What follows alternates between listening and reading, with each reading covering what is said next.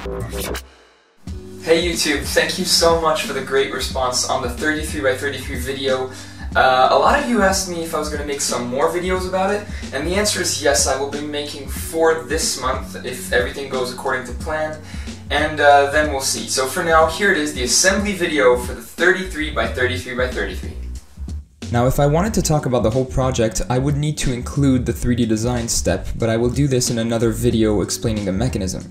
So the first thing I got once it was printed was the parts in big packages, so this is 60% of the parts next to my cat, so it's a huge puzzle.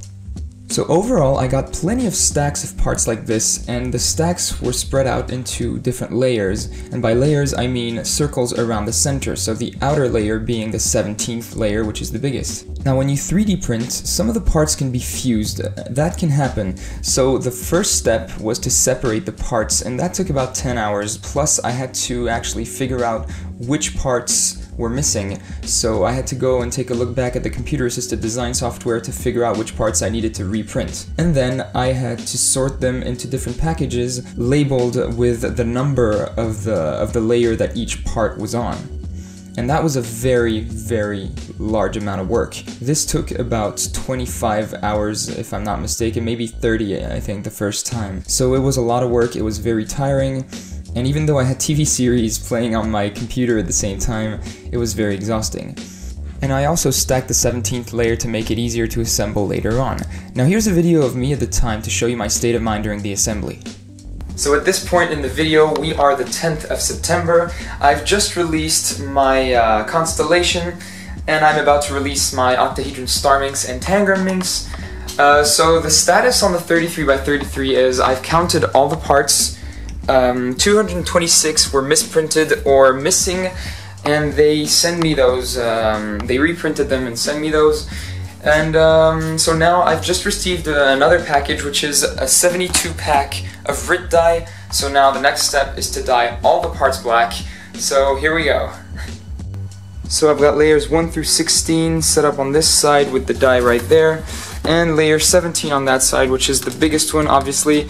And the reason I'm using so many packs of dye is that I want to get a consistent black color in there, and if I don't get enough, I'll just add some while I dye the parts. So I'm going to put all of this in there with some water, boil everything, and add the parts to dye them all.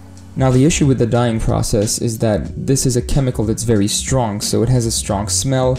You get a headache after a while, especially if you're doing this for 10 hours, and if you get some on your hands, then your hands become black. So when I was at work, my colleagues looked at me and were like, why are your hands black? So I mean, it's not without reason that this is called the dyeing process. And then I had to clean the parts and lay them out to dry them, so as you can see, there were a lot of parts.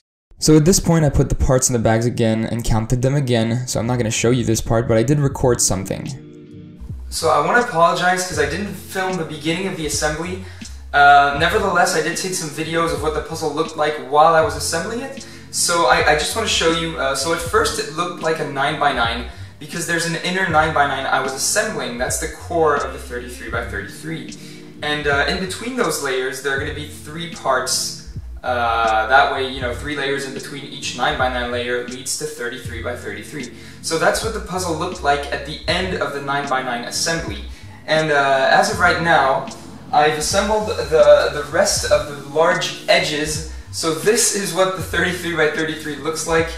Let me see if I can show it from up close. You can still see the 9x9 in there. And here you have 33 layers of edges. And just for scale, here's a Rubik's Cube. So this is what it looks like compared to a regular Rubik's Cube.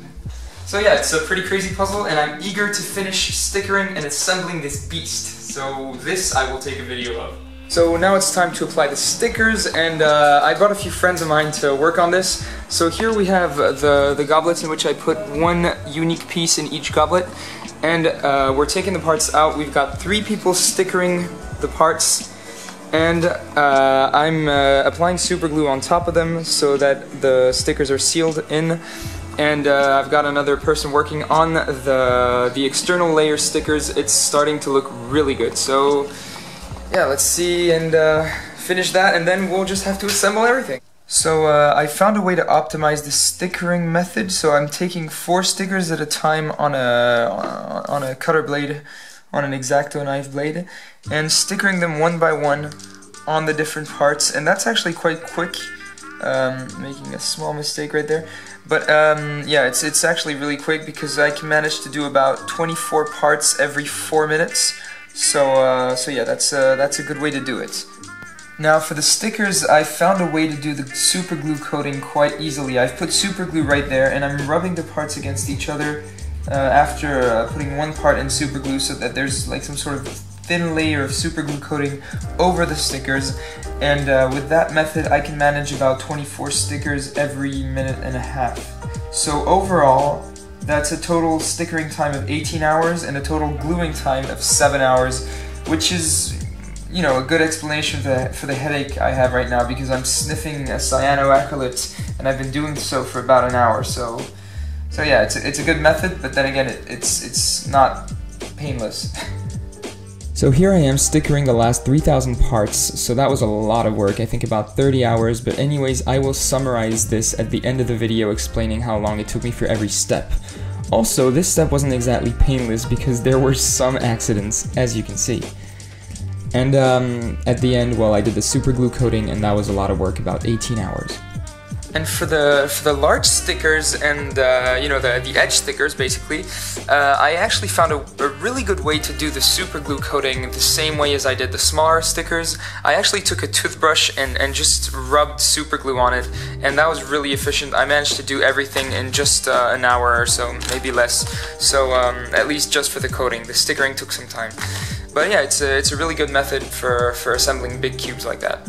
So here I am sorting the goblets in which there are the parts so that I know which part goes where on the face to make it easier to assemble. And there were a lot of goblets. And finally I had to lubricate the whole puzzle because otherwise it would not turn well. So I think I used about 2.5 bottles of this. And the next step is the fun part, the assembly. Now here's where I assembled every single face, and this is why I spread out the parts in layers, and by layers I meant circles around the center. It's because I started from the outside and went inwards. So that was a really fun process. I had all the goblets spread out, so at first it took some time because I had to sort the parts since they were already stickered. I had to take out the yellow ones for that face and then the green ones, etc. But the more faces I completed, the less I had to sort them. So that was fun, and it got better with time. So that was great. And at the end I had to do the cross because there was too much tension on the parts, and then I assembled the rest of the parts on the inside. So that was a lot of work. It was really fun though, so I think that was about 42 hours of work in total for the assembly. And to be perfectly honest with you, it was actually quite difficult to assemble the last parts of this puzzle. And now the next step was to break in the puzzle. So what I did was I put 2 straps around it to really condense the parts together, and then I did the first turn. And then I turned it again, and again, until it spun well. And at the end it spun really, really well. But don't forget that with straps you're condensing the parts together, so they're really tight together and there are barely no lockups, so it's not really representative of the turning quality.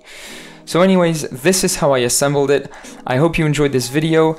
If you did, feel free to subscribe. I will be releasing more videos like this in the future, including videos of the 33x33. So thanks for watching everyone, and I'll see you tomorrow.